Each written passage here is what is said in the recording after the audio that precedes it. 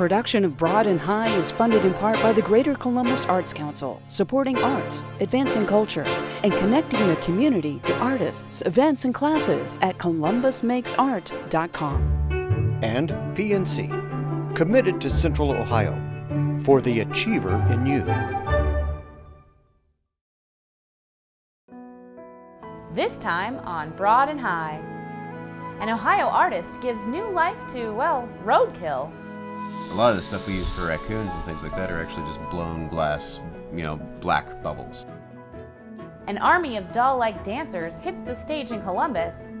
And a feminist performance that explores a symbol that is wholly unique to women. This and more right now on Broad and High.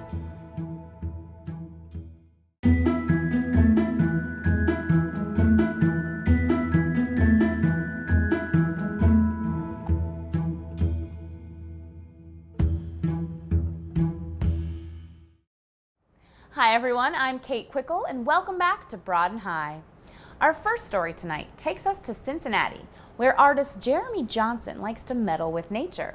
He uses all natural materials that are ethically sourced, which probably means they were hit by a car.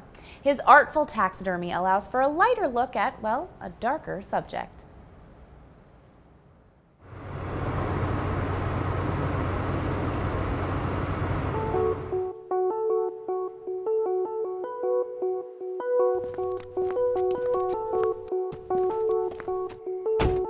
A lot of the work we do is involving taxidermy, and obviously that's the sort of thing that you're not going to find at an art store. So the supplying of that work, a lot of it is coming from the road.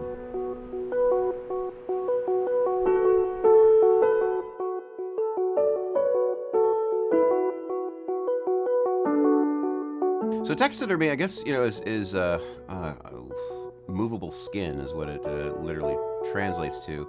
And what it is it's an art form in which you're removing the skin from an animal and replacing the inside with a form, a sculpture.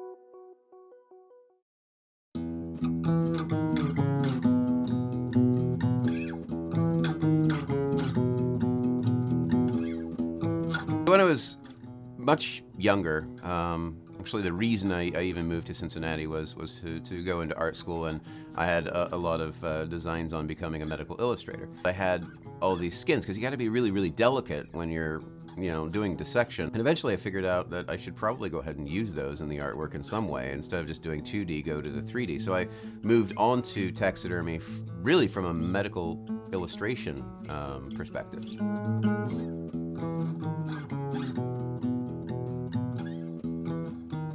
What we do is we do ethically sourced things. The things that we're not doing is we're not going out and hunting.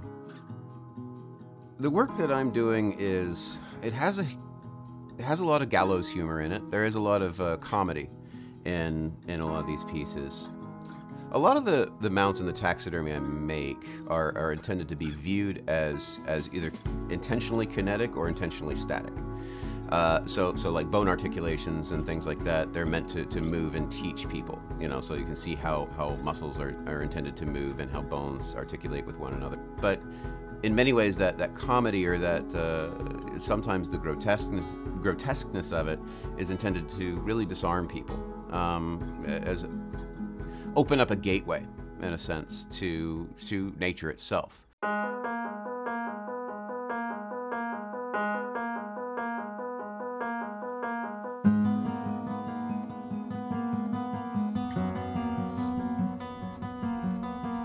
One of the things that gets asked a lot of me is how can you stand all the blood and things like that, like all the gore of it.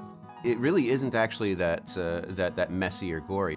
It actually is a very technical trade. So first, there is the skinning process. So that means removing the skin from the body. From that, then there's a salting process, which everything has to be dehydrated, and there's a lot of sciencey stuff in there. It's not really necessary, but the salt basically dehydrates the skin from the inside rather than having a forced dried coat on the surface of the skin.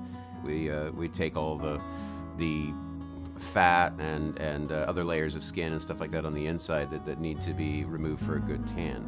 So that's at the point in which you're chemically changing the skin.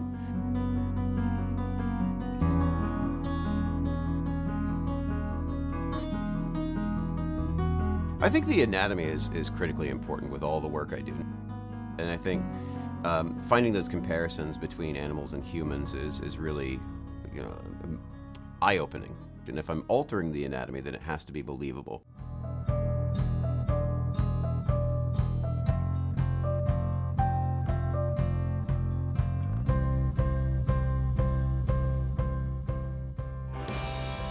We don't actually use pre-sculpted mannequins. But since we're doing a lot more artistically based stuff, we make all of it ourselves.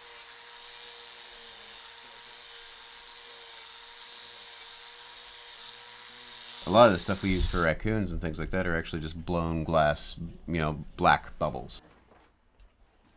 Well, these are the actual teeth, but then a two-part epoxy clay. So if we were to do something, actually it would make sense. If we were to do something that's a resin cast, then I would use a mold. The teeth are fit directly to this sculpture. The uppers will just fall out if I put them there, but they fit in there too.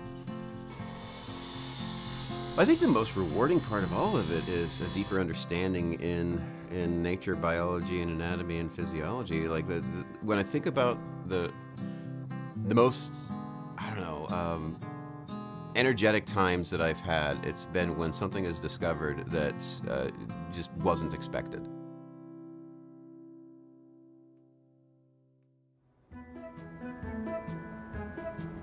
You can learn more about Jeremy Johnson and his taxidermy projects by liking his Facebook page or following him on Instagram. You can find him at Meddling with Nature. Next up, Anna and the Annadroids. This army of doll-like dancers is the brainchild of Columbus native Anna Sullivan. She started the project back in 2005, and it has since evolved into a dazzling multimedia experience. Anna and the Annadroids were back in Columbus this past spring with their latest stage production about one girl's surreal journey to face her fears. Here's more.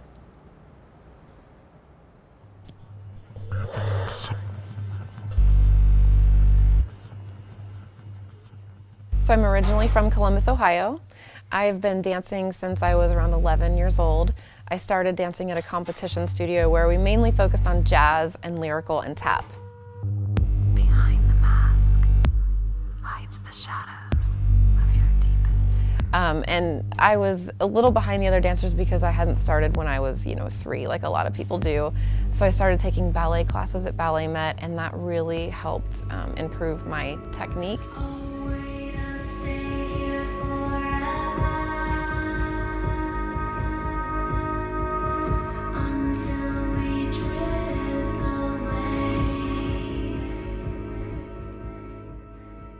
I went to Ohio University and majored in dance. After I graduated from college, I moved to Columbus, and I really wanted to create my own work. I was just really inspired by culture and fashion and just all sorts of, things to create my own project.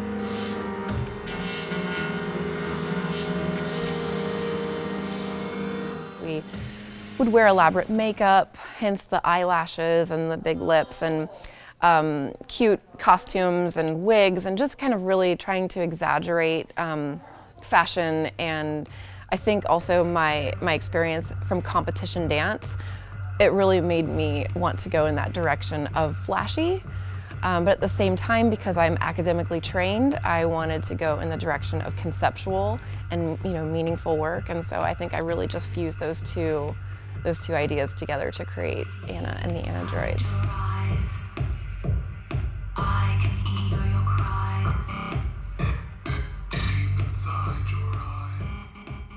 When I first met Anna, she showed me her work, and I really connected to it because I loved the makeup and the kind of really out there thinking that she has, but she's also really personal with her emotions on stage, and she doesn't hold back, and I really connected to that when I watched her videos.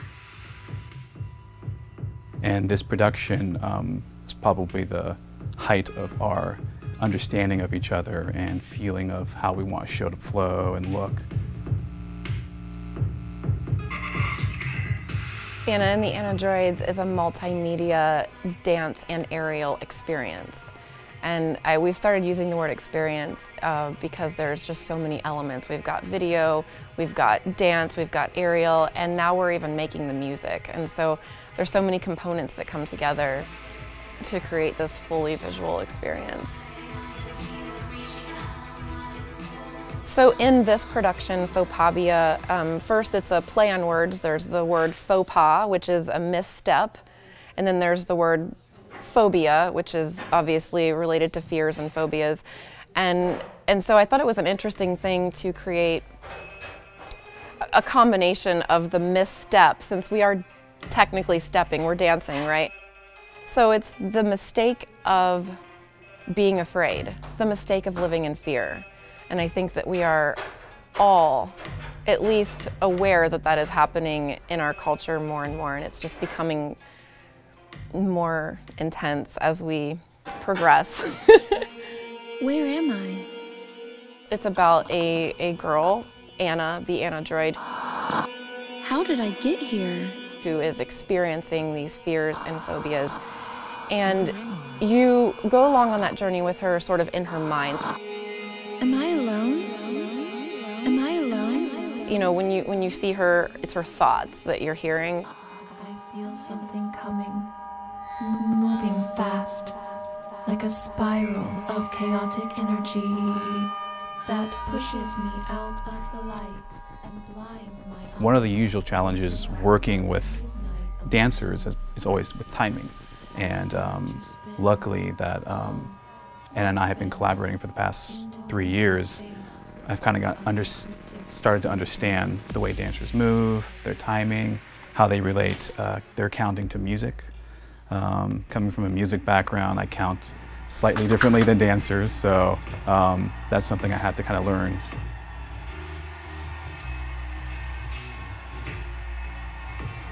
I really want the audience to feel less isolated and more a part of something.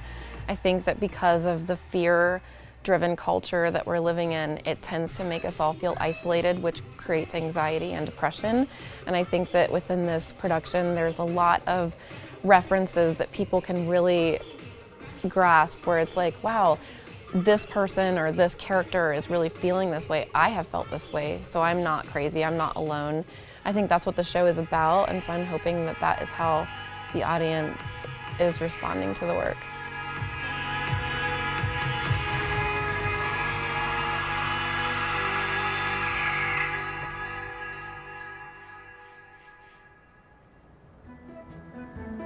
Anna and the Annadroids will be back in Columbus this April with a performance at the Studio One Theater in the Rife Center downtown.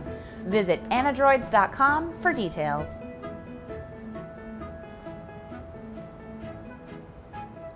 So here's a story about another group of women who are making performance art that speaks to contemporary womanhood.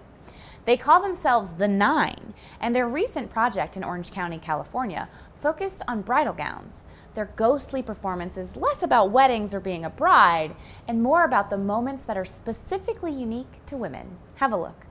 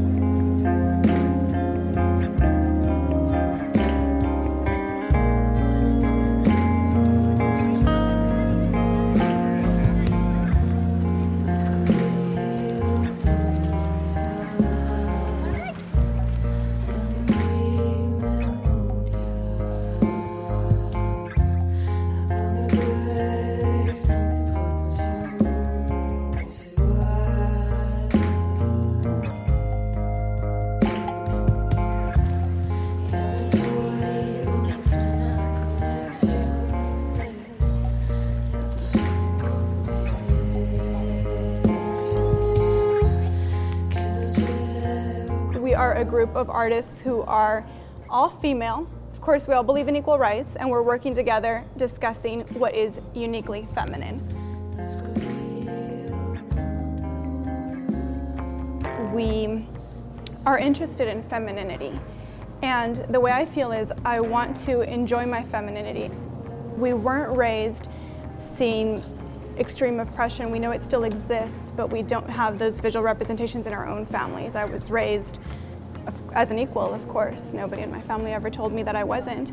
Then when I encountered feminism in the bigger picture, I felt like that feminism left me out because I am feminine. And it was like, you know what, back off and let me enjoy my femininity without judging me as weak, inferior, ignorant, or stupid. So then the question is, how do we, or can we, embrace femininity and release it from a tradition of bondage?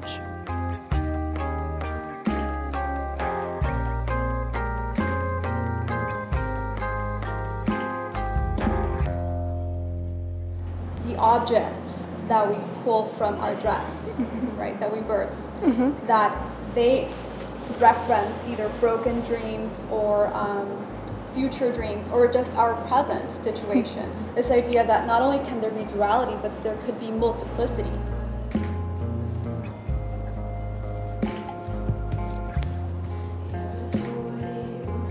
I'm wearing a man's pants under my dress, and that's not specifically referencing wearing the pants around the house, as they say, but it's basically about empowering yourself as a woman, and the idea of the pants reflect upon, you know, economic and social empowerment, almost like, for me, a metamorphosis. You almost transition from one place to another when you're married.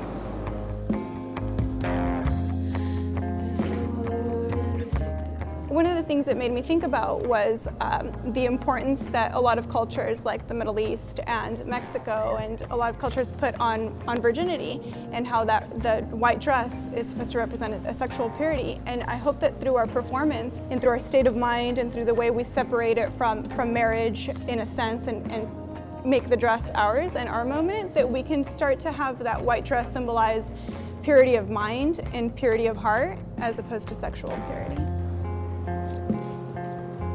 One of the ways I was thinking about the dress, you know, imbuing it and impregnating it with these symbols, essentially, of my life and of things that I've observed and experienced, and then, you know, sort of birthing them, if you will, but then, you know, actually cutting the dress off and sort of, you are making this cocoon for yourself. Your creativity, your symbolic metaphor is this cocoon, and you can make it however you like in order to, like, emerge forth and break free of it and move on, you know, forward and upward to the next thing. That's kind of like our group, the 9. We're sisters almost, like, and so when we come together, we become, I don't know, we can connect with each other and help one another out. For me, I mean, the whole process has been kind of this, like, feminine ritual of sisterhood and self-exploration in a lot of ways too. I mean, the way that I started thinking about, you know, what does it mean to, you know, lead a feminine existence, and what does it mean to lead that now, and what facets are there, and, you know, woman as sister and mother and healer and artist and destroyer sometimes too.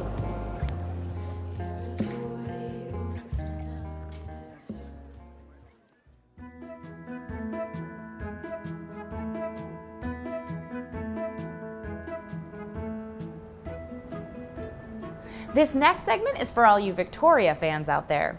Season 2 of the hit Masterpiece series begins this weekend right here on PBS. Creator and writer Daisy Goodwin tells us how she was able to turn her years of research into the life and reign of Queen Victoria into a highly anticipated TV series. The messenger from Windsor is here. The king breathed his last at 12 minutes past. I will do my best, Papa. She is out of her depth. The strain is too much for her. Victoria came to the throne. She's 18. She's, you know, not, you know, she hadn't been educated in the way Elizabeth had. She was pretty much kept prisoner. I mean, prisoner, but, you know, pretty much under house arrest until she becomes queen. And yet she comes straight out of the trap. She's not scared of anything. She's like, this is who I am. From now on, I wish to be called Victoria. Queen Victoria? You know, as a child, she'd been called Alexandrina. You know, her mother called her Drina, and she was never called Victoria. Her second name was Victoire, but she was never called Victoria. And then when she becomes queen, she says, you know what? I'm not going to call myself Elizabeth or Charlotte or Mary or Anne or any of these names that are traditionally used for English queens. I'm going to call myself Victoria, which was a made-up name. Nobody was called Victoria. You know, it was just, this was a name that she liked and she'd made up and she was going to use. And I love the idea that she's used this name, which basically says victory, you know, right from the get-go. And I think that shows that we've got a girl there who's got a real sense of destiny. And I love that about her, you know, that she's this tiny little thing. She's 5 foot and she's already saying, I'm going to win. But really, Victoria, I mean, I suppose, and this is very important to say about the series, is very solidly based on the records, on her diaries. I mean, we've got a really amazing sense of who Victoria was because she wrote these incredible diaries, which for every day of her life are, you know, 62 million words. So if you want to know who she is, you can find it. I mean, that unlike any other English monarch, you know, we know more about Victoria than anybody else. The thing I'm always surprised by is that people always say, yeah, Victoria, old bag and a bonnet. You know, they think of her as this sort of sour-faced old woman in black, but actually I always had this very strong vision of her as this kind of passionate teenager. And that's so different from the Victoria that I think a lot of people have an image of. And so I've always thought of her as that person, as this kind of person brimming with life and sexuality and sort of excitement. You know, I think she was... I think she's just one of those people who, you know, our current queen, Elizabeth, has this incredibly sort of good public face, and you never know what she's thinking. The thing about Victoria is you always knew what she was thinking. We were very lucky to find an actress who was physically right and also, more important, an actress of astonishing range and subtlety. I mean, she can do everything, you know. In this, she's got to be a kind of stroppy teenager. She's got to, you know, give birth. She's got to fall in love. I mean, you know, she's a miraculous actress, and I think, you know, we were incredibly lucky to get her. I can't think of another actress who could have pulled it off. If I require advice, I will ask for it. It's hard for her to be queen. It's not easy, and that she's a fallible, you know, flawed human being, but one that you ultimately, you know, admire or you care about and you wanted to win. There's this kid standing up to kind of the forces of the establishment, and that's not the way we think of Victoria, but if you think of her like that, then she feels very much a heroine for our times. Well, that's our show. Remember, you can revisit all of our stories at WOSU.org, as well as on the WOSU Public Media mobile app. And be sure to give us a follow on Facebook, Twitter, and Instagram. We're taking you out today with music by Ohio-based singer-songwriter Jordan Kirk. He released his latest album, Ragamuffin Parade, this past summer. Be sure to join us back here next week for more great stories on Broad and High. I was drifting out to space, thinking, what's another smothered day, waiting on a chess piece to be laid by a mind that can't be made.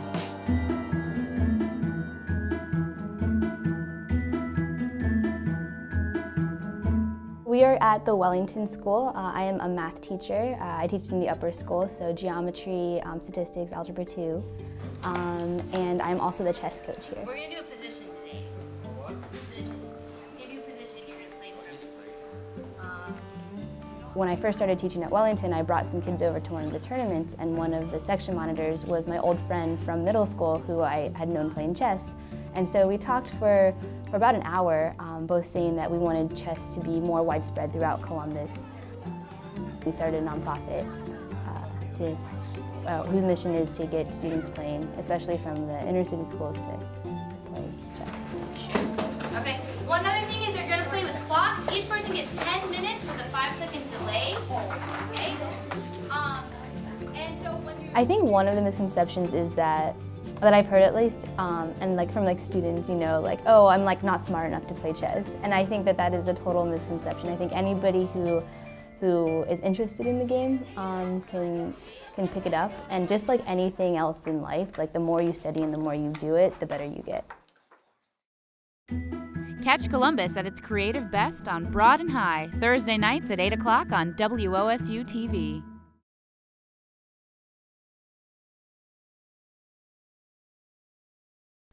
Production of Broad and High is funded in part by the Greater Columbus Arts Council, supporting arts, advancing culture, and connecting the community to artists, events, and classes at columbusmakesart.com. And PNC, committed to Central Ohio, for the achiever in you.